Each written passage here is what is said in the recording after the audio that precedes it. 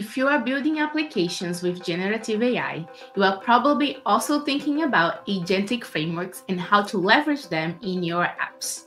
But being the diligent developer I know you can be, you are also on to make sure that your agents don't accidentally access or expose sensitive data.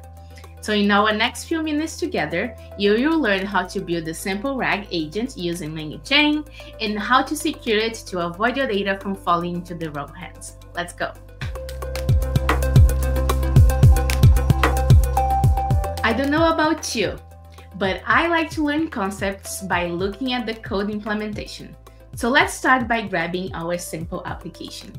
I already cloned it from this repository over here. We have a bunch of other RAG applications you could take a look later and see how they're implemented, but the one we're going to focus right now is this one, the LangGraph agentic.js.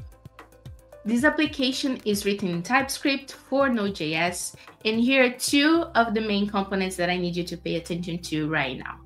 First, the asset docs. There are simple markdown that are going to use for the LLM to provide context. We have a public doc and a private doc that we're going to use for this demonstration, and the index.ts. That's the main entry point for our application. And in it, we define the RAG pipeline. Yes, I know there are other folders in here, but we'll come back to them later.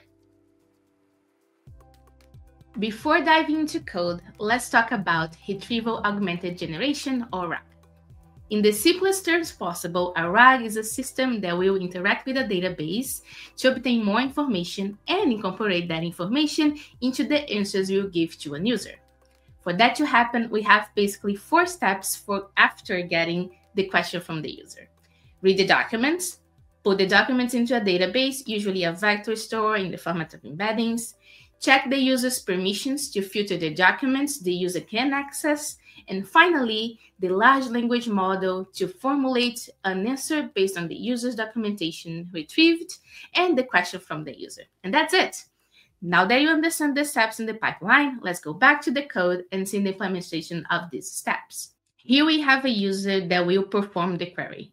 Then the document reading, so that we can store their documents into the vector store in the format of embeddings. And for that, we are using the OpenAI embeddings API and this model to create said embeddings. Then we have the FGA retriever class that will filter out the documents based on the user's permission and the FGA model.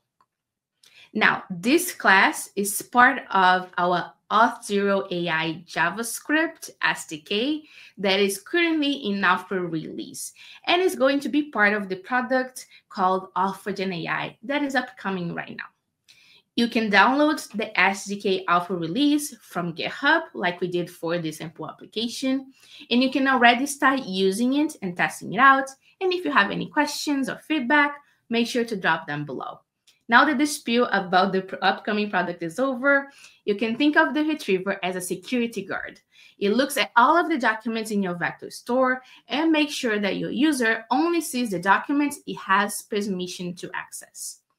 The way that FGA retriever makes a decision is by using the build query function over here that queries out the FGA store. The user is identified by the user ID, the object is the document, and is the document ID that we use, and the permission is the permission of the user for said document. So for example, in here, we have a user that is able to view the information of a given document. We are going to see all of this as the management tuple part of our dashboard in just a second. After all of this, you may be wondering, where is the LangChain? Am I right? And here it is. Let me show you. The retrieval agent is a class that configures the LangGraph retrieval agent and uses FGA retriever and the OpenAI model to answer the user's question. LangGraph allows us to build agents that can handle complex tasks, including RAG applications. It has advanced features like workflows, persistent context, and streaming support. So basically, this set up our LLM for success, both with the filter based on the user's permissions from the FGA side, and then with LangGraph that will take care of the LLM side. Finally, we have the query over here that is going to pose, that we are going to pose as the user. I've been saying FGA this, FGA that for quite some time now. So let's take a look at that.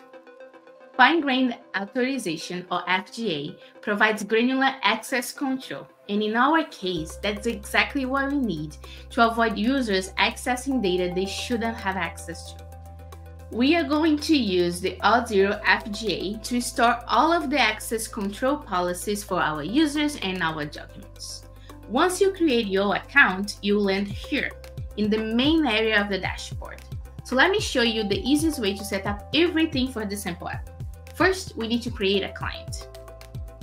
To do that, let's go to Settings and then scroll all of the way down and create client. If you are with your screen zoomed in like I am, you might need to scroll up to give your client a name. And for this one, let's call it LangGraph and then say that this is a RAG to make it easy to identify later. And so I also want to do is give it all of the client permissions. So I'm going to click this 3. So the first one, we allow our clients to create a new model in our store. The second one, we will allow it to write and delete tuples. And finally, read and query will let them carry out the information of access for my users and documents. Don't forget to click Create. Once you do, you are going to get information that you need to drop in your .m file on your application. So let's do that. Also, let me hide my secrets because I don't want you to see them. Now I'm going to copy all of this and put it on my .m file.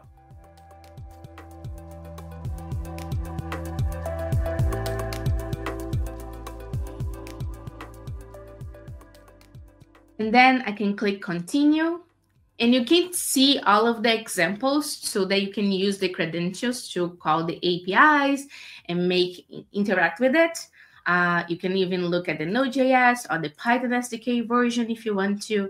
But for now, let's just click Done and move on. So now that our client is successfully created and we gave it all of the permissions, this will allow us to interact with the dashboard through the API. Okay, now this is where the magic happens. Let's run our FGA init script. npm run FGA init. That's our script. And now that it's run, everything is magically set up for you. Oh, don't believe me? Here, let me show you. This is a script that lives inside here, connects to the dashboard through the APIs, and in this case, our SDK, so I don't have to make API calls. And then it kind of does everything for me. First, it creates the model that we are going to use that defines our user and our objects, which are our documents, both public and private, and also creates our first relation tuple that is in here. So basically, this relation tuple defines that all users, so user star, can view the document of public doc, which is the ID of the document. So it can view all of the information in the public document. Let's check that in the dashboard. So going back to the dashboard, I can go to Model Explorer. And in here, once I refresh it, this is the old version. It should show me the updated version. And so this outlines my model where I have a user and I have docs, and users can be either owners or viewer of said docs. Finally, let's go into tuple management and see our first tuple. And I have the same information here.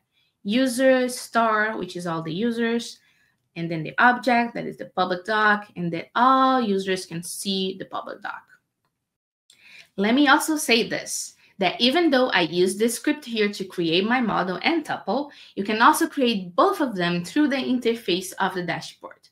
I like using the script just because it can get pretty tedious to do this configuration by hand every time.